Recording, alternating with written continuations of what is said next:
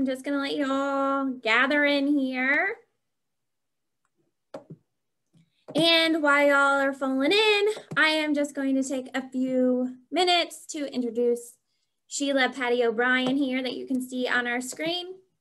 So I am Skylar with Lean Frontiers, and I will be your host for today. If we have time at the end of today's webinar, we will be taking questions.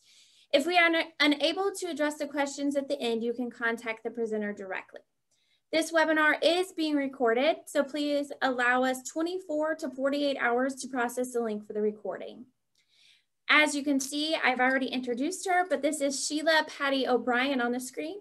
Paddy has had a career at all levels of government and numerous nonprofit organizations. Her last 17 plus years have been focused on working with organizations to improve the way they do their work. Improvements have led to decreased costs and enhanced positive reputations.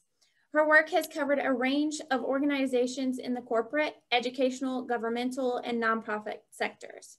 She has conducted over 30 improvement workshops and developed over 15 classroom trainings. She is the author of Lean for the Nonprofit, What You Don't Know Can Cost You, and most recently, Facilitating Rapid. With that, I will hand it over to Sheila and she will take over. Hello, everyone. I don't see everyone, but let's go ahead and start the slideshow.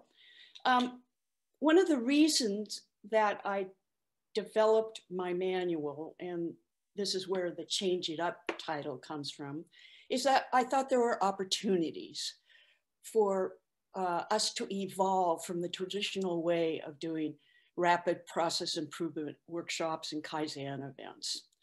And I also thought it was a way that we could highlight the need for professional continuous education in Lean.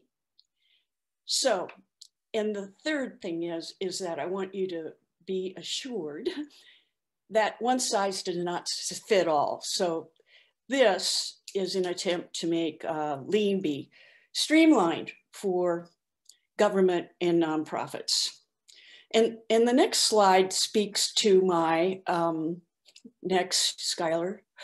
speaks to my concern about continuous professional education. You know, the CPAs and our MDs, our doctors, both of their organizations require courses for them to keep up their learning from year to year. And so I thought that was an excellent idea. And because after we practice our craft for a couple of years, it seems to me that we are left to our own devices and we need other places to go, not just advanced tools training. Next. So what I want to do is show you what's in my manual. There's a table of contents, of course, and you'll see how that's laid out. The table of contents is very familiar to many problem-solving steps, but you'll see some differences. I also will call out the dual role of the facilitator. We forget that as facilitators, we are keeping our eye on the big picture, and yet we are trying to move the team through the specific steps in the workshop. There are many lessons learned in this manual based on true experience from people who've been working in government who have successfully completed rapid process improvement workshops. And it also includes original documents. So you can see how someone filled out a document that sits on an RPI team. Within this manual, there are newly created tools, and they were created out of necessity as I started thinking about ways that our path in doing a workshop could be innovative. Next. So here's the manual, Rapid Process Improvement Workshops. It's a self-study guide.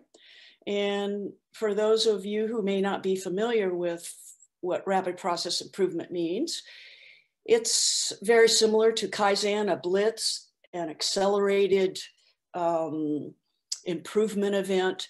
But the intention is that its improvements are analyzed and implemented quickly.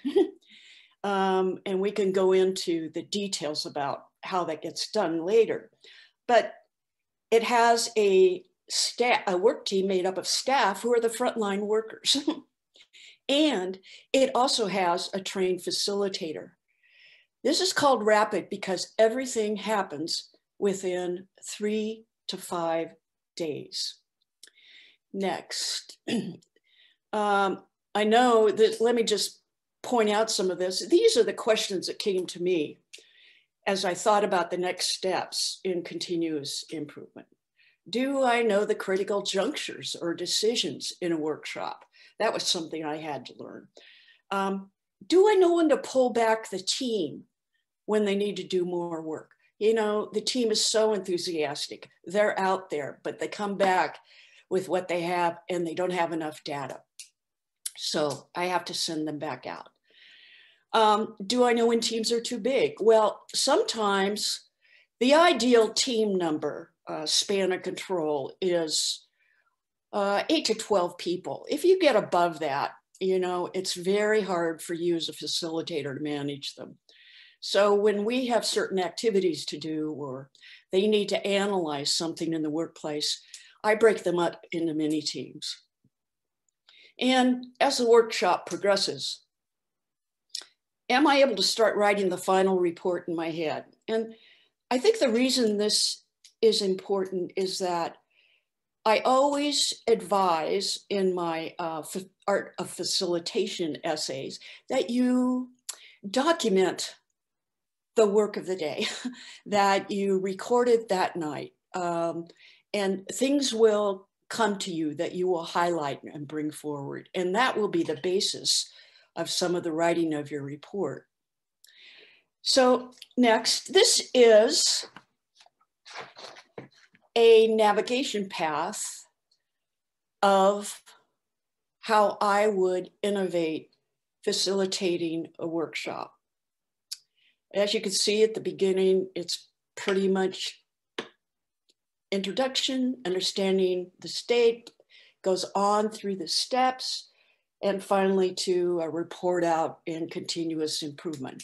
So if we look at the table of contents on the next page, we'll see that there are much more details to these. But one of the things I want to point out is there are really 2 parts of improvements to this workshop. And chapter 3 is the first improvements is really the traditional way that we address waste and clean up the current process. And then if you get to 5, 6, 7, and 8, that's the whole second set of improvements. As I think about as the document or the person works their way through the steps in the flow. Next. Next. Oh, hold on, it's trying. Maybe, there we go.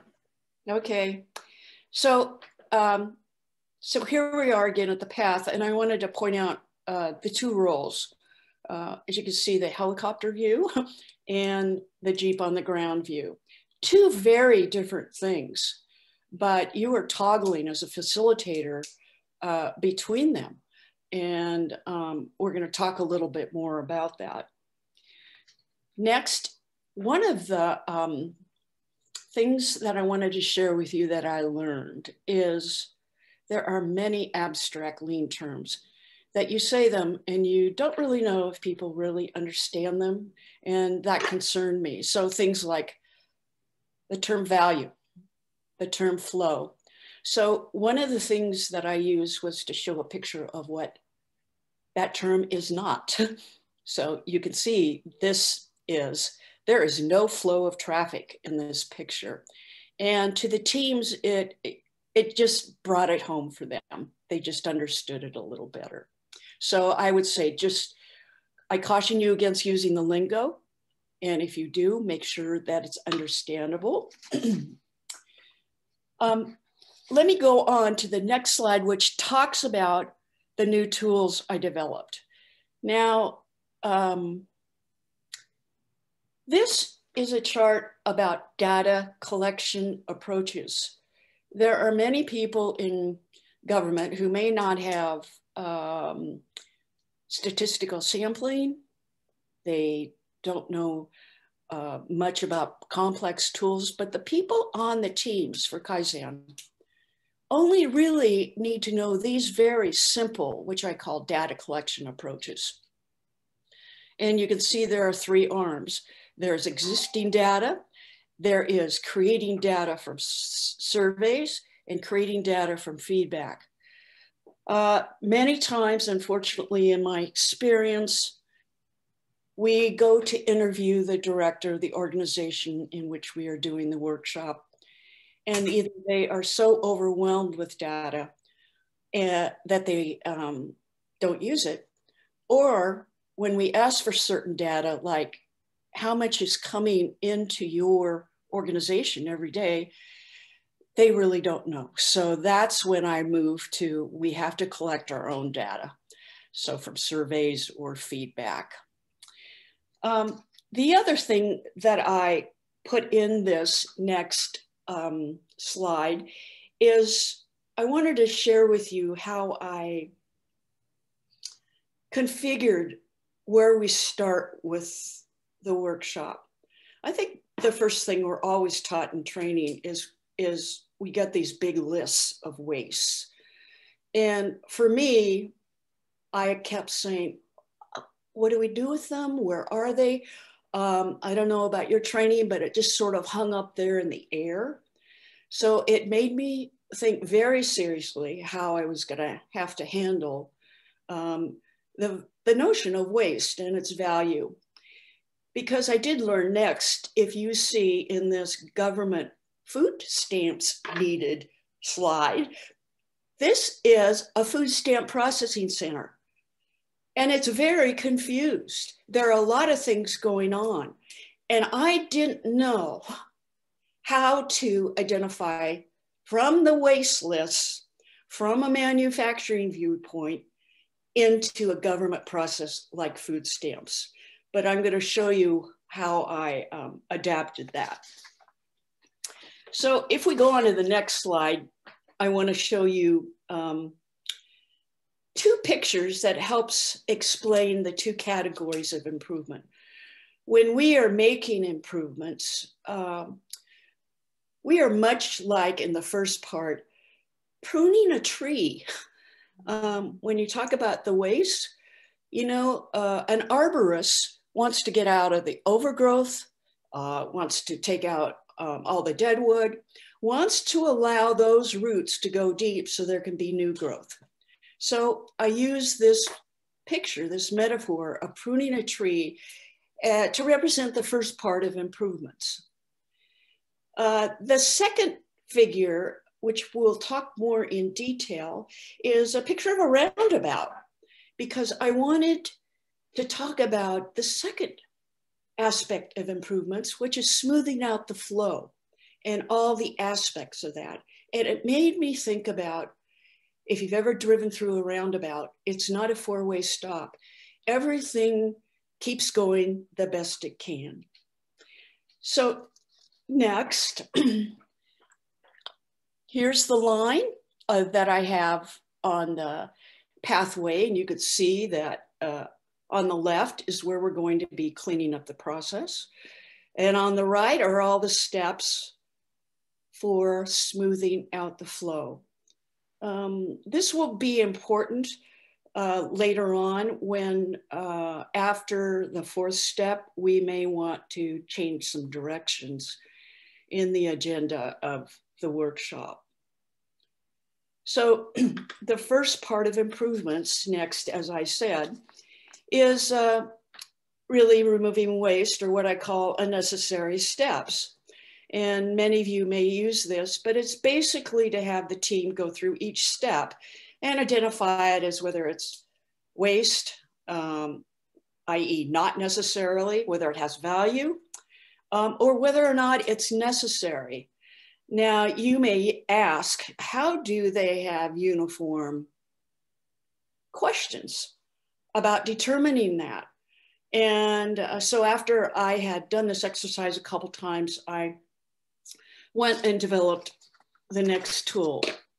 If you go on next to the next slide, this is the questions, the right questions to ask. I know it's small, but in the first column, you would ask each question about each step. You would get an answer, what to do for yes, an answer what to do for no, and about what the action is. Skylar, would you please just read a part of that? Mm-hmm. Does this step physically change the product or service going through the process? Keep the step in the process. For example, this means someone touched it and wrote on it, separated it, or attached it to something, whether it didn't just sit idle. That's great. It just gives you a flavor of sort of how we standardize this activity.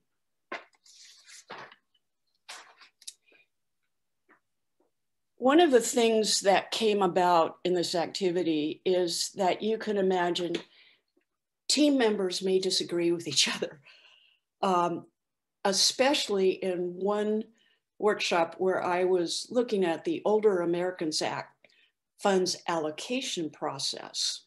And there were several county field offices of the Agency on Aging. This was a very, very important RPI. So finding out what the regulations really said was really important. So if you go on to the next slide, when one of the staff members, Skylar, if one of the staff members said, I think that is really necessary, somebody say, no, it really isn't. There's wiggle room. So I always say, check your source documents. Let's go back and read it. And of course, this is a source document, the federal policy. And indeed, when the team went to look at it, it read totally different than being cut and dry. As a regulation, there was some flexibility in it, and that was important to know. And next, the second set of improvements has to do with smoothing out the flow. If you think about, I don't know how many of you have driven through a roundabout, things go constantly. There is a pace to the cars. There are signs that say yield. People know when they have to enter the process. So think about that. Those are all aspects of lean. And this is how we want the process to go smoothly through, but this is how we want the document, person, product to go through our own process. So in the next set of improvements, what I have done is said, we're smoothing out the flow. And we have developed different parts of these improvements into categories that represent the different parts of the process. Many times, teams have come to me and said at the end, I don't know where. We've done all of this root cause analysis. We've done all the testing. We're a little confused about exactly where this improvement takes place. So for that reason, I've divided up the steps as you go on to the next slide, and we'll look closely at the path. And you could see on the other side of the blue line. We're going to improve the workflow as it comes in. We're going to improve the workflow going through. We're going to improve the work methods, and we're going to improve, which is often left out, process supports. What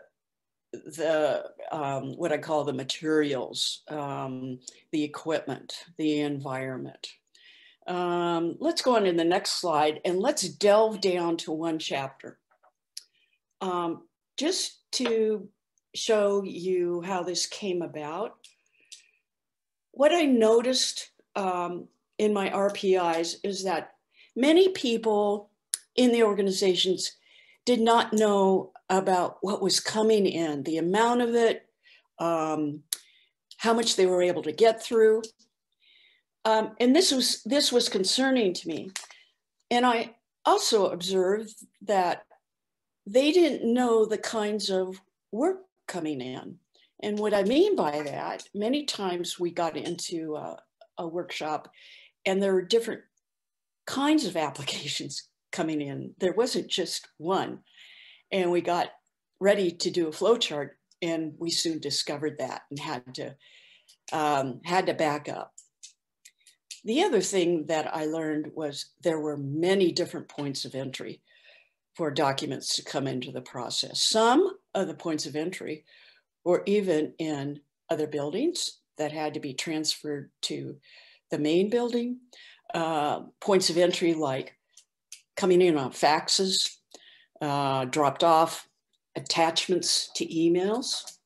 This was really important to know, because if you didn't know all that, you didn't have all of the data that you needed. And the other thing that I noticed was there was a great mix-up of what is simple to do and what is complex to do. So somebody who would be standing in a line, say for one of our field offices, would be coming there to do probably two main things: to drop something off or to wait for an appointment. And yet all these different kinds of tasks were in one line. And of course it was long. So if we had a way to sort out that work at the front, things would flow in the steps following that. Next, I want to show you one of the tools that I use. Remember, I talked about many applications coming in. And those of you who have seen this product family chart, well, I adapted it to the licensing and certification process of our state nurse licensing process. And the team and I didn't know the extent. We knew a few of them, but if you look down the left side, those acronyms, and as you can see, RN is nurse, are all the different kinds of nursing applications for certifications that come in. And across the top are the main steps that the staff goes through to check that application. And it goes all the way down. You can see the licensed LPNs. They have 5 steps. CNS, you may be familiar with that. You may ask, why was this important to do? Because people came to me and said, wait a minute, do we have to do a process flow chart and analysis of each one of these different kinds of applications? And I knew, looking at the clock, that we did not have time in the RPI to do that. So this came in handy because I'm sure you could probably guess what they see. The RN is the process that was picked because it covered the most steps of everyone else. So if we improve that, we touched on the other processes. And then for those that needed some customization or anything else could be added to that. But the standardization of the RN process could be used by all the other certifications, applications.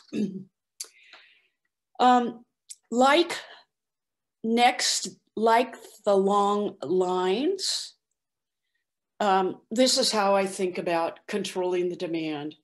You know, the grocery store figured out how to do an express line for people who didn't have very many items. And so that's what I'm saying about separating out the complex work that's coming in from the simple work. Many organizations decided to appoint a gatekeeper. You know, it's much like the concierge when you go into the Apple Store or Verizon, when they ask, what do you need? And they're separating out the work right there. So that's an example of that. Next, if we jump back to our tool roles, I really want to show you first some examples about the Jeep view. And but first, that's what happens in the detailed steps. But first, I want to show you a couple of steps that I added in here to the big picture. If you see,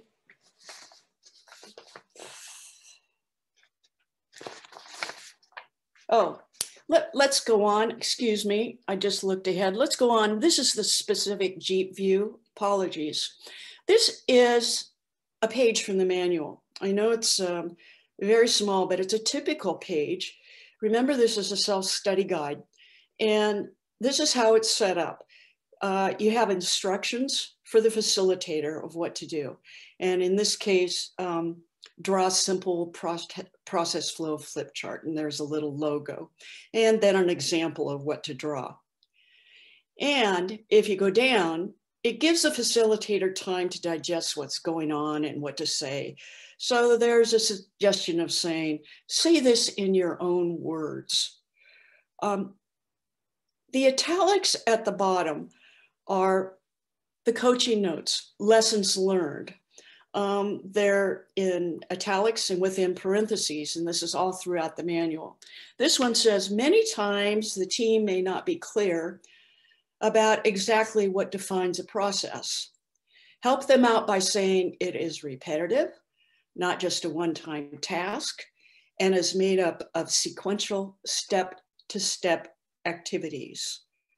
I don't know about you, but one of the things that I emphasize right up front is to get the team into process thinking, because we will be coming back to that again and again. Okay, let's go back to the next slide, which is, this is what I wanted to show you, was the 2 steps that I included called a pause step. There's a pause at chapter 4, which is a workshop quality check. And then there's a pause at chapter 9. And it's what I call, how do I land this 747? Let me tell you about that. It is time that needs to be put in and formalized about how you gather all the data, all the observations from the team, all the charts, all the decisions about, to put all of this information into a succinct oral presentation for management at the end. And there's a way to do that I figured out, because you could get lost in all the details. It also sets you up for writing the entire report, which I write within a week after the workshop. Now, if we go on to the second pause, this is where I say we do a quality check. I certainly think it's appropriate for a lean workshop to do a quality check. And what I noticed is, by this time, after the team has done their step-by-step analysis, I look at them and there is some doubt in their eyes that I see. And what comes out is they have been shown this initial charter at the beginning, and it has goals on it. and now that the team is well into the workshop and they know more about the process, they may start having doubts that they can do all of this within the time allowed. So they voice, I call in the author of the charter, the sponsor, to talk to the team about this. And there are some times when the sponsor will adjust the goals, particularly if you ask the sponsor, how did they derive the goals? And invariably, it may have been done randomly, which gives me pause and helps me discuss further with the sponsor about perhaps we can't really, in the time given, increase revenue by 50% in the first month, but maybe in the second or third month. So it's reviewing the charter. This pause also gives us, in the next slide, a way to say, do we have to do 5 days in the workshop? And this has come up many times for me. And once you get into the workshop, you know, the solution to the problem becomes really obvious. So why would I direct the team to spend time in doing all the detailed tools that we were taught in the traditional way of doing a Kaizen? So I developed a matrix. This has 4 quadrants. This is just a partial matrix. And it talks about whether or not that the process is a low complexity and is the solution known or unknown, and low complexity and high complexity.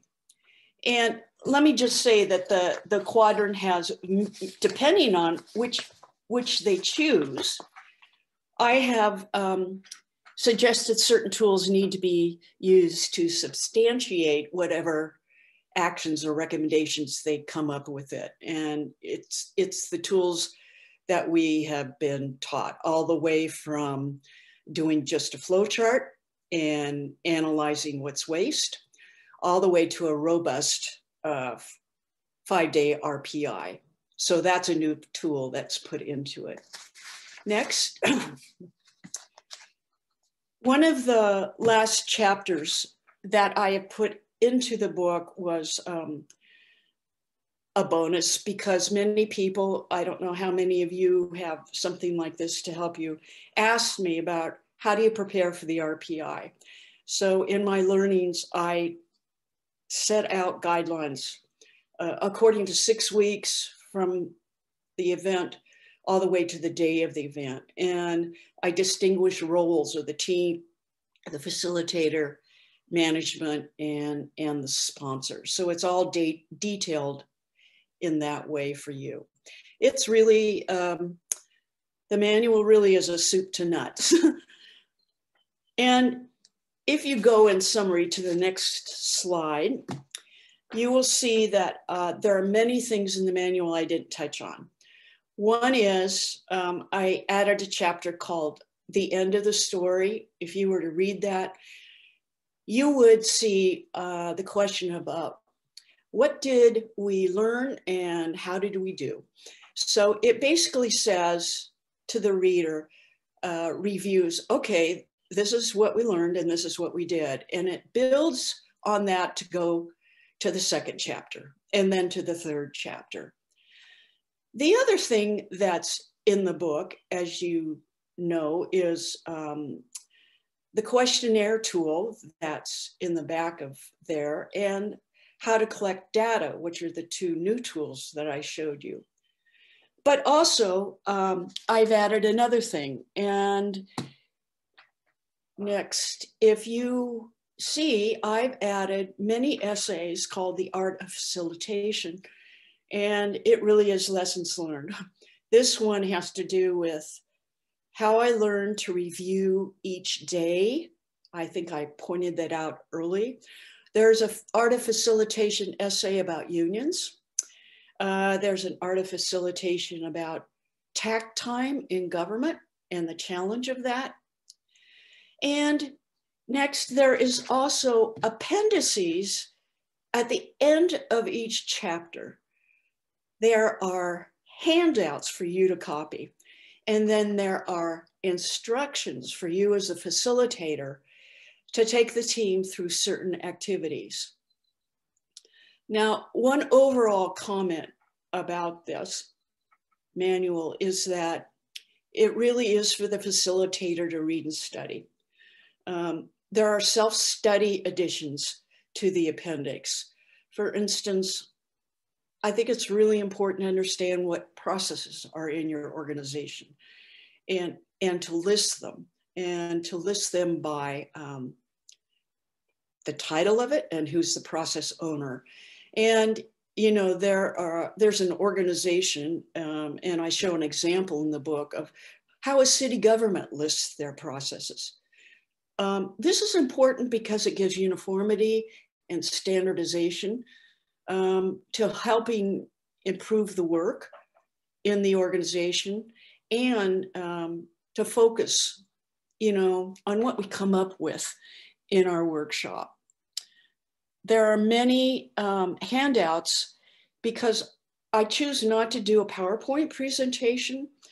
I use flip charts for you to look at and draw on and have the team to use and to look at, and then to have copies of handouts. And I may show one of those. But basically, it's not to get bogged down in PowerPoints. It's really a facilitator to facilitator book. And, you know, hopefully to answer those questions that I had in the beginning. What about those next steps in your learning? What about those subtleties, the nuances, and the things nobody tells you till you run into a problem? And so the purpose really of the manual is to shortcut your time of learning. So we're getting to the end here, and I want to say thank you and very much, and we're going to take questions. And in case any of you are interested, these are the sites to the manual, which is coming out at the end of May. And then the second site is for lean process for the nonprofit.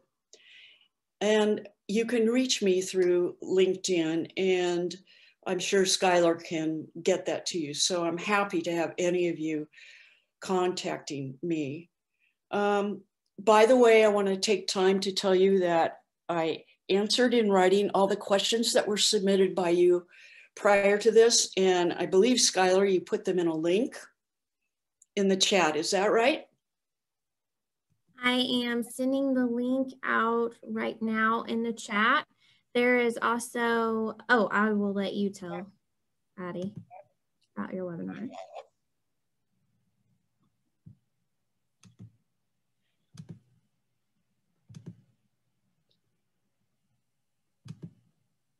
Oh, I can answer those. Let me just talk.